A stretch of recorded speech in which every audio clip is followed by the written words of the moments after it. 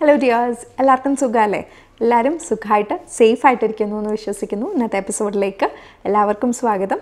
ഇന്ന് നമുക്ക് കുട്ടികൾക്ക് നമ്മൾ ഉപയോഗിക്കുന്ന കൺമഷീനെ കുറിച്ച് ഡിസ്കസ് ചെയ്യാം. എന്തുകൊണ്ടാണ് ഡോക്ടേഴ്സൊക്കെ തന്നെ കൺമഷി കുട്ടികൾക്ക് എസ്പെഷ്യലി ന്യൂ ബോൺസിന് ഒരിക്കലും ഉപയോഗിക്കരുത് എന്ന് പറയുന്നതിൻ്റെ കാരണങ്ങൾ നമുക്ക് നോക്കാം. നമുക്ക് പെട്ടെന്ന് വീഡിയോയിലേക്ക് കിടക്കാം. വീഡിയോയിലേക്ക് കിടക്കുന്നതിന് മുൻപ് നിങ്ങൾ ഈ ചാനൽ ഇതുവരെ സബ്സ്ക്രൈബ് ചെയ്തിട്ടില്ല എന്നുണ്ടെങ്കിൽ റെഡ് സബ്സ്ക്രൈബ് ബട്ടൺ ഒന്ന് പ്രസ് ചെയ്യുക. കൂടെ തന്നെ തൊട്ടടുത്തുള്ള ബെല്ലൈക്കൺ കൂടി പ്രസ് ചെയ്യാം. നമുക്ക് വീഡിയോയിലേക്ക് കിടക്കാം. പലരും പല കാരണങ്ങൾ കൊണ്ടാണ് കൺമഷി കുട്ടികൾക്കായിട്ട് ഉപയോഗിക്കുന്നത്. ചിലർ ഉപയോഗിക്കുന്നത് കണ്ണ് തട്ടാതിരിക്കാനെന്ന് പറഞ്ഞ് കേട്ടിട്ടുണ്ട്. പിന്നെ രണ്ടാമത് പലരും ഉപയോഗിക്കുന്ന കുട്ടികളുടെ കണ്ണ് വലുതായിട്ട് വരാനാണെന്ന് പറഞ്ഞ് കേട്ടിട്ടുണ്ട്. മൂന്നാമതായിട്ട് പലരും പറയുന്നത് കുട്ടികളുടെ കണ്ണിന് തണുപ്പ് കിട്ടാൻ വേണ്ടിയിട്ടാണ്, നല്ലൊരു ഐസൈറ്റ് ഉണ്ടാവാനാണ് എന്നൊക്കെയും കേട്ടിട്ടുണ്ട്. പിന്നെ മറ്റൊരു റീസൺ പറഞ്ഞു കേട്ടിട്ടുള്ളത് പുരികം എഴുതുന്നത് ഇതുപോലെ കട്ടിയുള്ള പുരികം വരാനാണെന്നും പറഞ്ഞു കേട്ടിട്ടുണ്ട്. പക്ഷെ എന്നാൽ നമ്മൾ മനസ്സിലാക്കേണ്ട കാര്യം ഈ പറഞ്ഞ കാരണങ്ങളൊന്നും തന്നെ സയൻറ്റിഫിക്കലി പ്രൂവ്ഡ് അല്ല. അതായത് നമ്മൾ കൺമഷി എഴുതി കഴിഞ്ഞാൽ കുട്ടികളുടെ കണ്ണ് വലുതാവുമെന്നും അതോ നല്ല പുരികം വരുമെന്നോ കണ്ണിന് തണുപ്പാണെന്നോ ഒന്നും ഒരു സ്ഥലത്തും സയൻറ്റിഫിക്കലി പ്രൂവ് ചെയ്തിട്ടില്ലാത്ത ഒരു കാര്യമാണ്. പിന്നെ ഏറ്റവും കൂടുതൽ ഇമ്പോർട്ടൻ്റ് ആയിട്ട് പറയാനുള്ളത്, ഒരിക്കലും നമ്മൾ കൺമഷി ഉപയോഗിച്ചു എന്ന് കരുതി കുട്ടികളുടെ കണ്ണ് വലുതാവാനായിട്ട് പോകുന്നില്ല. കണ്ണിൻ്റെ സൈസ്, കളർ എന്നൊക്കെയുള്ളത് ഡിറ്റർമിൻ ചെയ്യുന്നത് നമ്മുടെ ജീൻസാണ്. നമ്മൾ എവിടെയൊക്കെയാണ് കൺമഷി ഉപയോഗിക്കുന്നത് ചോദിച്ചു കഴിഞ്ഞാൽ നമ്മുടെ ഈ ലോയർ വാട്ടർ ലൈനിൽ ഉപയോഗിക്കാറുണ്ട്, പുരികത്ത് ഉപയോഗിക്കാറുണ്ട്, പൊട്ട് വയ്ക്കാറുണ്ട്, ബ്യൂട്ടി സ്പോട്ട് വെച്ച് കൊടുക്കാറുണ്ട്. പിന്നെ പലരും കയ്യിലും പാദത്തിലും കൂടി വെച്ച് കൊടുക്കാറുണ്ട്. ഈ കയ്യിലും പാദത്തിലൊക്കെ വയ്ക്കുന്നത് ഇതുപോലെ കണ്ണ് തട്ടാതിരിക്കാനാണെന്ന് പറഞ്ഞു കേട്ടിട്ടുണ്ട്. അപ്പോൾ ഇനി കുട്ടികൾക്ക് കൺമഷി ഉപയോഗിക്കാമോ എന്നുള്ളൊരു ചോദ്യം ഉണ്ടാവും. ഡോക്ടേഴ്സൊക്കെ പറയുന്നത് ഒരിക്കലും കുഞ്ഞു കുട്ടികൾക്ക് കൺമഷി ഉപയോഗിക്കരുത് എന്നുള്ളത് തന്നെയാണ്. അതിൻ്റെ കാരണം എന്ന് പറഞ്ഞു കഴിഞ്ഞാൽ നമ്മൾ ഈ പോസിറ്റീവ്സായിട്ട് പറയുന്ന ഒന്നും തന്നെ പ്രൂവ്ഡും അല്ല. പക്ഷേ നമ്മൾ ഉപയോഗിക്കുന്ന കാരണം പലതരത്തിലുള്ള നെഗറ്റീവ് ഇമ്പാക്ട്സ് കുട്ടികളിൽ വരാൻ സാധ്യതയുണ്ട്. ഒന്നാമത്തേത്, നമ്മൾ പുറത്തുനിന്നൊക്കെ വാങ്ങിക്കുന്ന കാജലാണെങ്കിൽ അതിനകത്ത് ലെഡിൻ്റെ കണ്ടൻറ്റ് ധാരാളം ഉണ്ടാവാറുണ്ട്. ലെഡ് എന്ന് പറയുന്നത് ഒരു വളരെ ഹാംഫുൾ ആയിട്ടുള്ളൊരു മെറ്റലാണ്. അത് കുട്ടികളുടെ അടുത്ത് പോലും കൊണ്ടുപോകാൻ പാടില്ലാത്ത ഒന്നാണ്.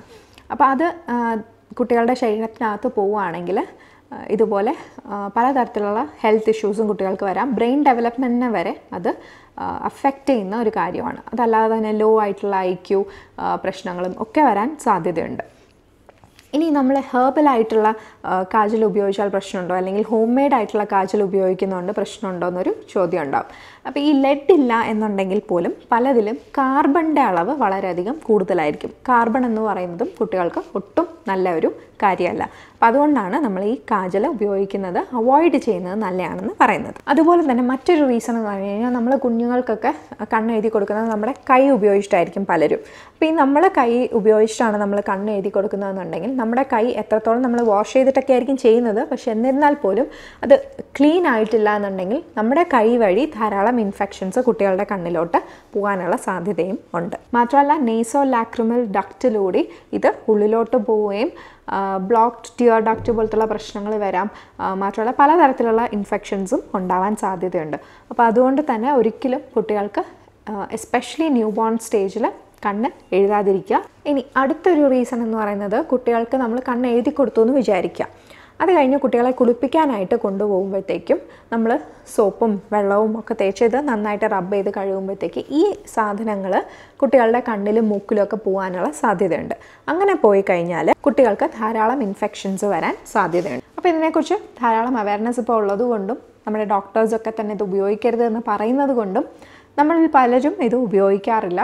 എന്നാലും നമ്മുടെ വീട്ടിലെ മുതിർന്നവർ ചിലപ്പോൾ നമ്മളോട് പറയാൻ സാധ്യതയുണ്ട്. അതായത് നമ്മളൊക്കെ ഇത് നിങ്ങൾക്ക് വേണ്ടിയിട്ട് ഉപയോഗിച്ചതാണ്, നിങ്ങൾക്കൊന്നും യാതൊരു പ്രശ്നവും വന്നിട്ടില്ലല്ലോ, പിന്നെ നിങ്ങൾക്ക് ഉപയോഗിച്ചാൽ എന്താണ്, കുട്ടികളുടെ കണ്ണ് വളരില്ല, കുട്ടികളുടെ കാഴ്ചയ്ക്ക് പ്രശ്നം ഉണ്ടാവും, അല്ലെങ്കിൽ കണ്ണ് വലുതാവില്ല, പുരികം വളരില്ല, ഇങ്ങനെയൊക്കെ ഉള്ള പല റീസൺസും പറയാറുണ്ട്. അപ്പോൾ ആ ഒരു പ്രഷർ കാരണം അങ്ങനെ ആവുമോ എന്ന് പേടിച്ച് ഞങ്ങളും ഉപയോഗിച്ച് തുടങ്ങിയെന്ന് പറഞ്ഞവരെയും അറിയാം.